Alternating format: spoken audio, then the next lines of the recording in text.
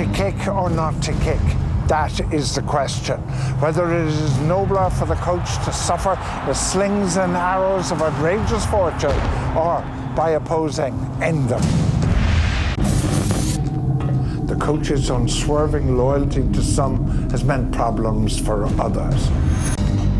Despite outperforming Sexton during this championship, O'Gara's award has been a place on the bench. It is indicative of Kidney's thinking that he now does not appear to know who is his best fly half. Ireland are now a Formula One car without a #1 driver. Now, George Hook, let's have a look at the Ireland team. You have questions about this selection. It's just extraordinary. The bench is all wrong. There isn't a person in the land thinks he's picked the right bench. He's picked the wrong fullback, clearly. Somebody who was not comfortable at fullback. He's allowed the midfield to continue. He's picked a very doubtful defender on the left wing. You're starting Jonny Sexton. Talk to me about your thinking behind the changes you made from last week.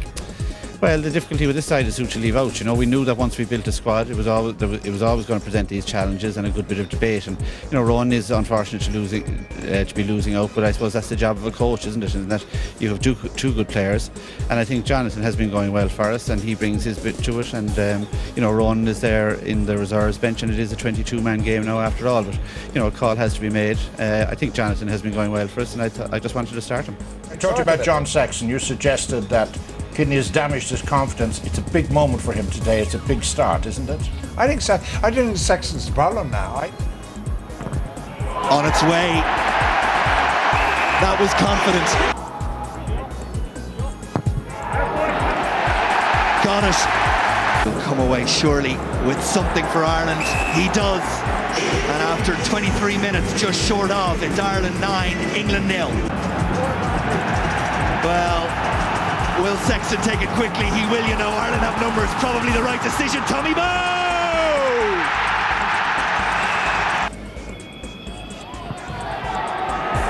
More points for Ireland. 37 minutes gone. Ireland 17, England 3.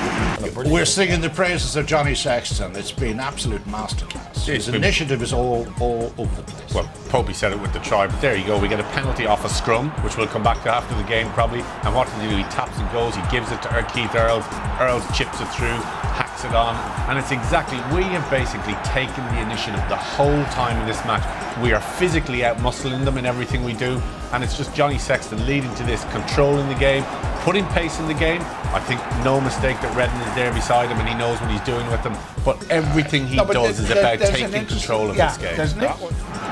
Out on the far side, Ireland would seem to have numbers. Sexton, Donegal O'Callaghan straightens the line. The offload doesn't go to hand, but it does go to O'Driscoll.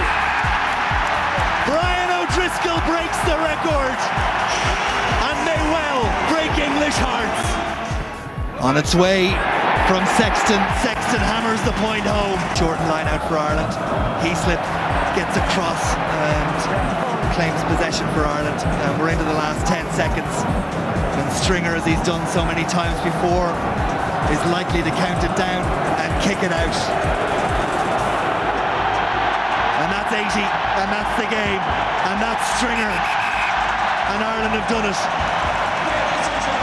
England lose a Grand Slam. Ireland find the mother and father of all performances and win it at the Aviva by 24 points to 8. Well, it can rain, it can pour, we don't care. This is an absolutely fantastic result here, and I'm delighted to be joined by the man of the match, so deserved, Jonny Sexton. Mark Baxter from Ulster Bank is going to present him with his medal. Congratulations, Jonny. Thank you. Intelligence, initiative, everything came to your game today. You must be so proud of yourself.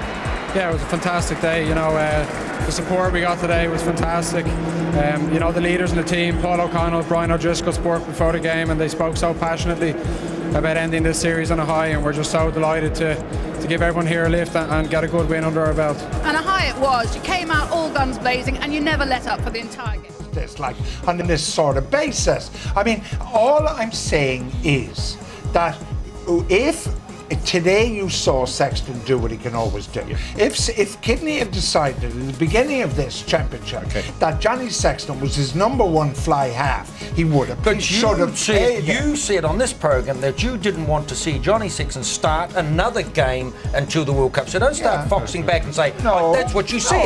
So you didn't have the belief Sexton could bring this type of game. You didn't. Well, people will rewind their cameras back and they will show you saying you didn't want to see it. I said it. I'm not saying I didn't say it.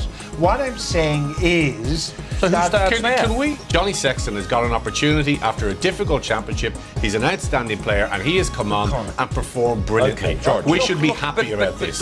Jonny Sexton, man of the match, your choice at number 10, just superb.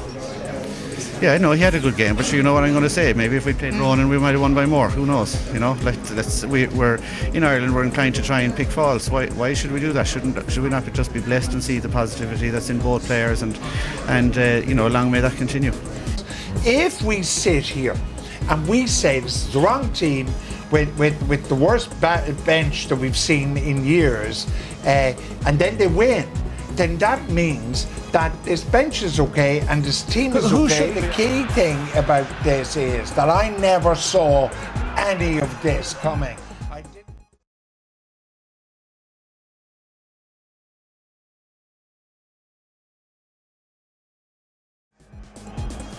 Wilkinson to add another 2.